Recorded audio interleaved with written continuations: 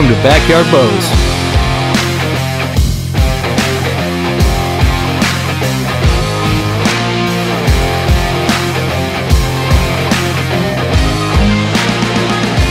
Welcome to Backyard Bows. I'm Brandon. Today we got the limited edition smoke from Expedition. I've been wanting to shoot this thing ever since I first saw it online on the Field and Stream when they first came out with all the bows for 2022. They gave like a really great review on this, and it just kind of intrigued me. And then also you guys have requested this bow, I think, more than any other bow that we have done this year. So first thing, Expedition as a company, fairly new company, only 10 years old. I think it was originally created by some aerospace engineers, they said, that on their downtime created bows for fun, ended up coming out with some great products, made it into a company. It eventually, and that was in South Dakota in 2013, and then I think in 2018 it was repurchased by another guy that's out of Iowa, and they now own several different small companies. They're growing. I love to see that. You'll hear me say it all the time. I want as many bow companies as possible, creating many different things, getting innovative, creative, and then letting us choose as hunters. And that's what we're here to do, is help you kind of distinguish and create some space between each company. But I love that this is a smaller company that is doing well. I think they had a hard year last year, and I'll let you know why. Maybe you had a hard time getting a bow or fulfilling orders if you're a bow shop or a dealer, and it's because they created a riser made out of magnite alloy, which is supposedly lighter than carbon, stronger than aluminum, and then there was a supply shortage. I think COVID hit, and I think that kind of crushed that supply line. And then on the opposite side, they maybe didn't realize how many people were going to be interested in wanting to purchase this bow, and they could not fulfill orders with the material that they chose. So then they switched back this year to aluminum. But I do think in the future they're going to try and kind of circle back to that magnite alloy, and I cannot wait for that. I can't wait to get one of those in my hand. This is not the flagship bow. This is the smoke. So the flagship bow is the MX32. They also have the LFX, the APX, and the Experience. So they got several bows now. This is the limited edition one. It had those really high speeds, so this is the one that we got in here to review first this year for Expedition. Some specs: 32 inches axle to axle, right above what I usually like to see. I usually top out at about 31. It's a little heavier than I would like to, or what it looks online. When you look at a picture of it online, it looks, for some reason to me, it looked like it'd be real light. Then when I finally got it in my hand, it's really thick. There's a lot to this riser. These two double bridges are real thick and wide. Just a lot of substance to it, and fully dressed up. I mean, it's a nice weighing bow. 4.4 pounds is what they say. It was a little bit over that. The draw length, which is a hybrid cam, so there's no module system. Whatever draw length you get, 28, 28 and a half, 29, 29 and a half, or 30. So it's nice and short, range. But whatever you get, they're going to put the cams to that 60 and 70 pound option. So it's very limited, and obviously with it being limited edition, I think they just tried to cater to fewer hunters. First thing that stood out to me was this it's probably the most reflexed riser that we've had in here yet this year. Obviously that's going to give it a 5.2 inch brace height, 5.3 inch brace height, really nice and short, which is going to help it get those high speeds. 370 is what it says online. An honest assessment from the rep that I got to talk to, which their customer service was great. I talked to a guy named Hunter. He kind of answered all my questions, took my phone conversation. He said it's more like 365, which I like that he said that. And he kind of stopped me and said, actually, it's more like 365, honestly. So let's go over the whole bow. Riser, I love the finish on it. We didn't get it in that smoke color, but we got it in this kind of this gray tan. 2 burger holes for your rest. The grip, not sure about the grip. We'll have to shoot it a bunch to kind of see. I love this limb pocket. It has 2 bolts that actually go through each limb and that attach onto the limb pocket. I haven't seen that yet. I love that. Anything that's nice and secure. These dampeners are as solid as you can get. And so sometimes we see them really jelly-like, and then sometimes they're like hard as a rock. So these ones are really nice and solid. The cable guard on this thing, I absolutely love it. It's nice and secure. 2 roller balls, or 2 roller guards on here. Really nice and solid. The whole bow together quality-wise is great. These cam systems, they kind of have a little funky shape to them, and I think that's probably something they played around with just to get this smooth draw, because as you know, any company that produces a speed bow, they're gonna claim that it's the smoothest draw, best hold for those high speeds. So we will see here in a second. So there's also on the cam system, there's a draw stop, which you can play with a little bit, and that will also adjust your let off from 75 to 80. So there's a little bit of fluctuation there.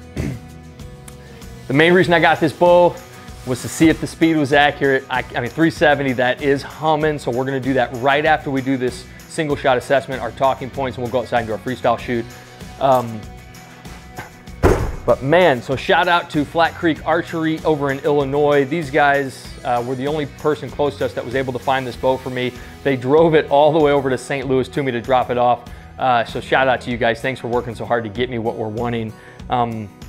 Again, you guys as consumers, this was the most requested bow from this year. Every time we asked what bow you want to see next, there was at least 10 to 12 people that mentioned they wanted to see the smoke. So, but I can tell you just from the couple shots I've already shot with it, Expedition is not lying.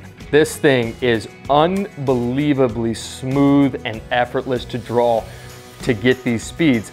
First thing you feel when you pick up the bow is it is so top heavy. Obviously that reflex, you got a whole bunch of that riser sticking out in front. And man, so I put a longer stabilizer on it to kind of balance some of that out in full draw. But that's the first thing that you notice. This thing just wants to topple over forward. Another thing I'll mention, when I tried to put it in the press with these fingers that came on the press, this thing is already, it's pretty much already pressed. It's already past vertical. So those fingers didn't work. I did it about halfway and then I got sketched out. It looked like they were slipping, so I had to take it to a bow shop where they had different fingers that were able to put my peep and stuff in. But so I had a little bit of help setting this one up. But let's go ahead, we'll sling a couple.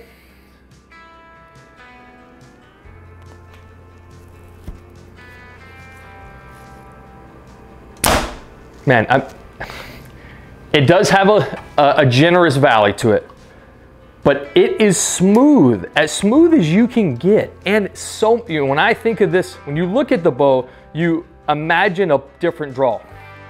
And then when you draw it for the first time, you're like, wow, that was not at all what I was thinking.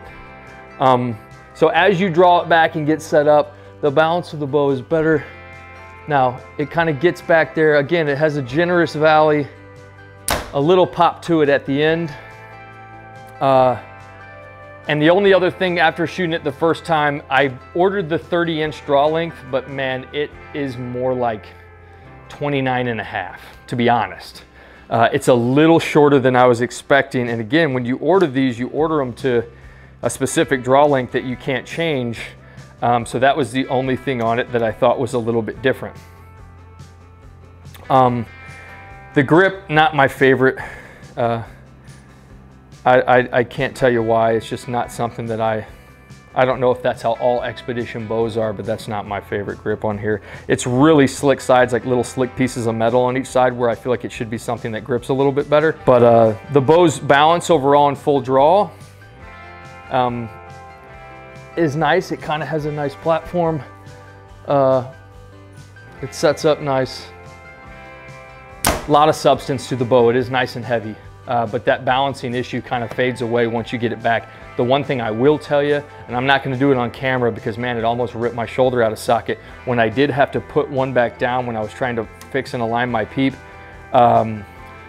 Bringing this back, it's so smooth on the drawback. It has a really nice solid back wall, but once you go back the other way, those cams reversing will rip your shoulder out of socket. I'm telling you, it was crazy how much this thing jerked me forward, and that again, that's why we're gonna get these speeds.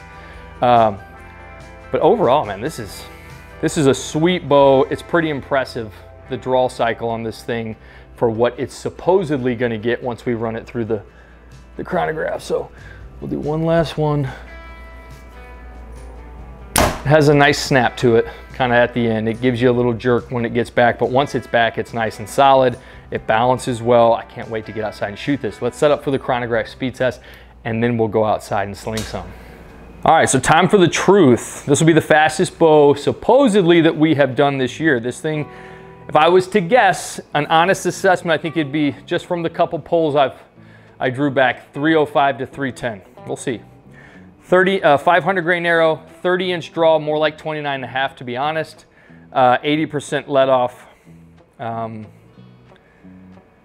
we'll see. We'll see. But just from the couple pulls already, you can tell an arrow is about to come off this thing with some speed.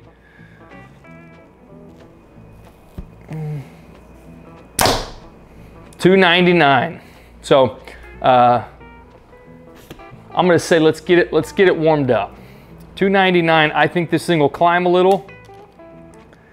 Man, that is fast.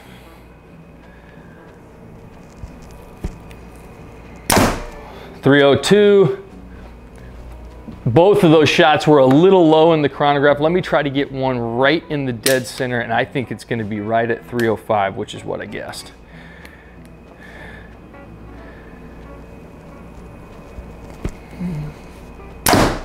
$311. This thing is humming. 311 for the pull, for the draw cycle on this bow, for it to be shooting this 500 grain arrow, 311 feet per second, is incredible. And I'm just gonna give it up to the shape of this cam. It's just this, you can tell that they kind of probably went to the drawing board a couple times and created kind of a shape that just allowed this thing to flow backwards. But for the reflex, brace height, everything on this bow to be what it is, for it to have that draw cycle and to be shooting these speeds is unbelievable to me. That was a malfunction. Let's go ahead and shoot one more. 311 was the last one we got. I'm still thinking more consistently, probably around 305. 301, yep, that's awesome. Let's go outside. I'm gonna pepper some critters with this. I'm not necessarily a guy who cares a lot about speed. If you watch my videos, that's obvious. So I can't really speak from experience. So if you're needing the speed, or you think you need the speed for a boar, Cape buffalo, elk, moose, something big, I understand that. If you think you need you know, this speed and this kind of kinetic energy that this is bringing for whitetail, you know, anything, any kind of medium or small game animal, you're mistaken. I got a buddy who just shot a V3, 63-pound draw weight, clean through a bison. You know, so you don't, this speed to me is unnecessary. And there's some guys out there that will speak on speed and how you need the fastest bow, and I guess this would be the most appealing to them. This is a nice solid bow all around. Again, I'm pleasantly surprised with the draw cycle. We'll see about the hold here in a second when we really start shooting, but it's a nice bow to shoot. And for it to get that 311 with this 500 grain arrow is so impressive. Excessive, but impressive. So we'll go boar, then we'll go to the buck.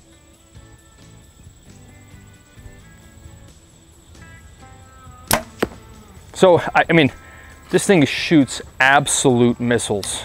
The noise on it, surprisingly, is just a little bitty dunk, you know, not something that is noticeable to me. You do have some vibration in your hand given. Another thing that I'll point out, the only arrows I was able to use on here, you know, you got to use ones with blazer vanes. Anything that was over, you know, 2 inches, this brace height is so short, and it was like almost hitting my wrist. I mean, there's any clearance with that 5.3 inch brace height. So, you know, that's something else that I noticed. Let's go to the buck.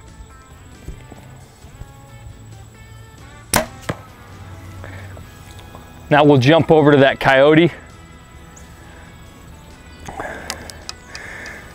So a boar at 25, buck at 30, and now we'll go to a coyote at 35. Something else with these speed bows that get such high speeds, I'll use that 20-yard pin for 20, 25, 30, 35, making a little minor adjustment. Maybe shooting a high 20 for the 35. But I mean, these things, they get no arc. I mean, it is a string. It's on a string from me to the target. It's really impressive, you know, the arrows that fly off this. You ready, honey? All right, so we got a coyote.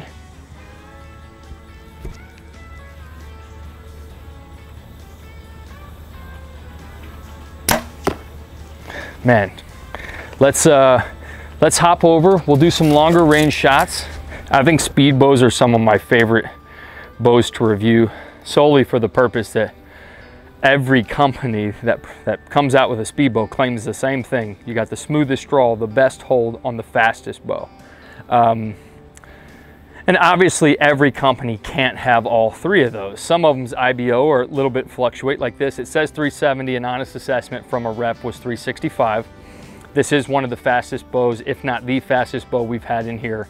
I would say the other claims of it being smooth, it's incredibly smooth on the way back. And I say that with kind of factoring in that this is a speed bow with a small brace height. You know, I mean, it's really pumping an arrow, so it's not necessarily effortless. And if someone goes and picks up this bow and you think, oh man, this wasn't like Brandon said, just keep it in mind, I'm factoring in that it is a speed bow. So for a speed bow, it's incredibly smooth. Let's go turkey.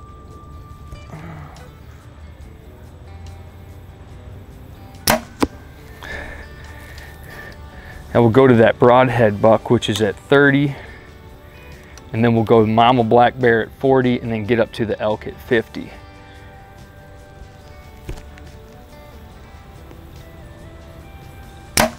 The only thing that I kind of am not liking is it has a generous valley. And man, when it hits that let off, you know, it's set at 80, but it kind of feels more like 90% let off. I mean, it's a little pop at the end. I don't like that. I like it smooth all the way back.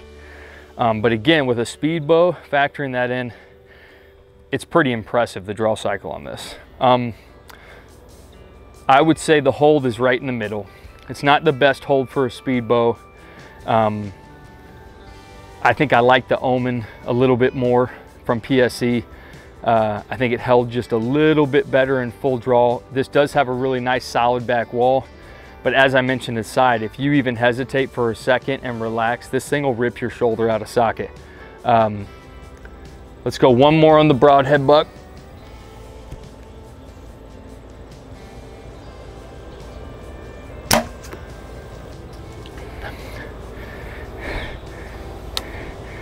And again, as I always mention, the farther out you get, the more you'll be able to tell how steadily these pins hold at full draw. You know, in every bow, the pins will move some. You know, you just like to see them dial down quickly, and obviously not a ton of movement. So I think this is, you know, starting at the 40, you can start to tell, and then really up at the 50, you can really tell kind of how quickly they're going to dial down.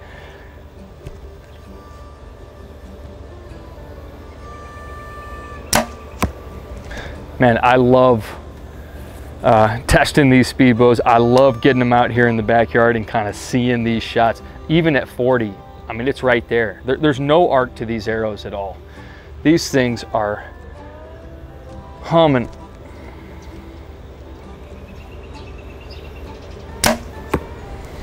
All right, let's set up. We'll get up to the elk, and then we'll sit down and give it a grade.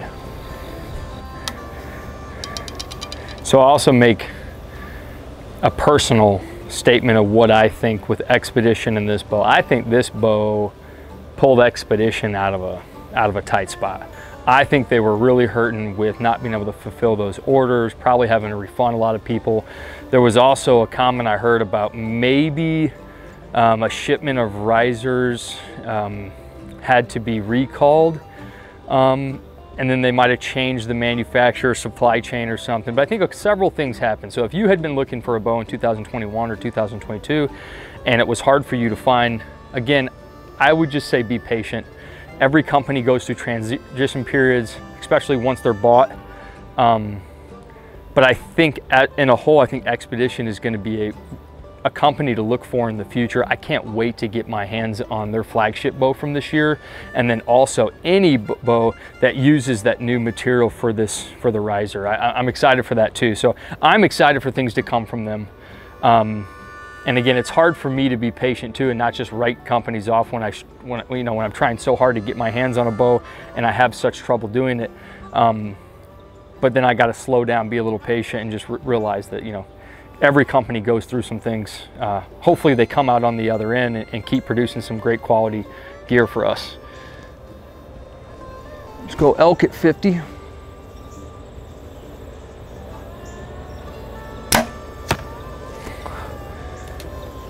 Gotta get that one up a hair. So I'm using what I would normally use. I don't change the pins a ton on this because they're easily adjustable. I'll just sight in the 20 and 30 on a different bow, and I usually can switch it over, and everything mostly stacks up all the way up to the 50 with minor adjustments. I'm actually shooting at that 50-yard elk with the 40-yard pin with this bow. So that gives you an idea of how, you know, those feet per second, man, it's incredible how little arc there is to this thing.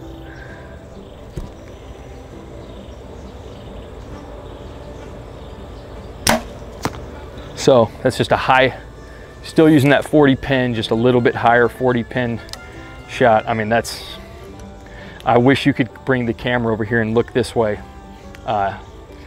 These arrows are on a string.